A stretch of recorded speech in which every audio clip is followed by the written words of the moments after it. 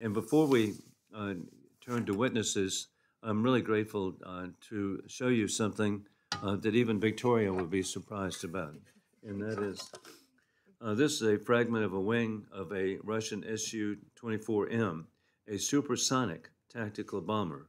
It belongs to a fleet of aircraft piloted by Wagner terrorists and was given to the Helsinki Commission in January as a concrete example of the murderous power of this organization. Can you imagine a supersonic tactical bomber being controlled by terrorists?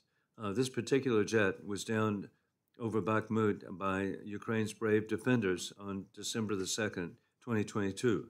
As the courageous men and women of Ukraine's armed forces continue their valiant struggle against Wagner and indeed the full force of Putin's military, they look to us to do our part, legislatively and diplomatically, to take similarly bold actions against Wagner and the Putin state to limit their ability to cause death and destruction, not just in Ukraine, but sadly around the world.